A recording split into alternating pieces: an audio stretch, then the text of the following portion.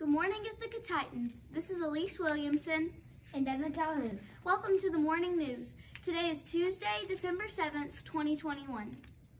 At this time, please stand for a moment of silent reflection.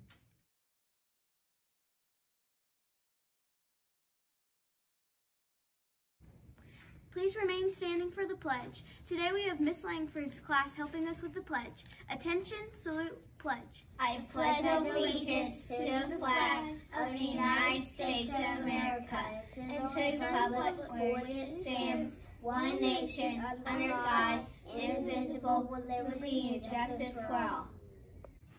Thank you. You may now be seated. The mission of Ithaca Elementary School is to inspire each student by providing a foundation of continual success. Our vision at IES, students are passionate about learning, which inspires their success. Today the weather is rainy with a high of 54 with a low of 45. Happy birthday to Kayla Stegall, Zoel Foster, and Aubrey Cabral. Happy birthday, Titans! The Super 16 we will focus on is be positive, enjoy life. Some things aren't worth getting upset over.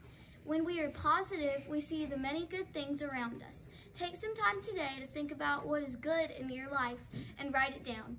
Taking a minute each day to focus on the good things helps us develop an attitude of gratitude. Don't forget to check the kindness board today. Don't forget, Science Olympiad is canceled today. Please make sure you know how you are getting home. Purple Pearls will meet Wednesday, December 8th at 2:30. Now time for your Tag Your Its. If you hear your name, please go to the front office after announcements for a prize. Braylon, Kindergarten, Miss Beth and Miss Alicia. Ace Swirl, Kindergarten, Miss Beth and Miss Alicia. Libby Cochran, 5th grade, Miss Kreider. Jake Jones, Pre-K, awarded by Miss Leah. Landon, 3rd grade. Tandon, 5th grade, awarded by Miss Kreider. Don't forget, at Ithaca, we use our head to show we are responsible, our hearts to show we are respectful, and our hands for positive action.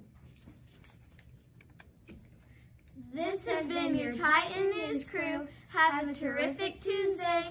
And remember, at Ithaca, it's go time, and we are it.